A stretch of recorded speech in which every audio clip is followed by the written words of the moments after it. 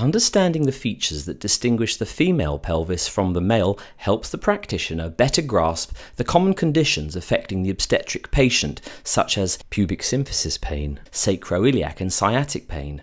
The female pelvis, unlike the male, is designed in order to maximize the size of the birth canal. Some of the features are as follows. First of all, the pelvic inlet is circular and has a larger relative circumference.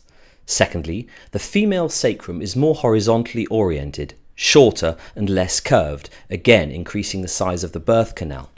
Thirdly, the ischial tuberosities are twisted outwards in order to increase the pelvic outlet. Finally, the subpubic angle is much larger in the female as the baby's head pivots underneath the pubic arch, forcing it to unflex its head, as we have seen in an earlier video.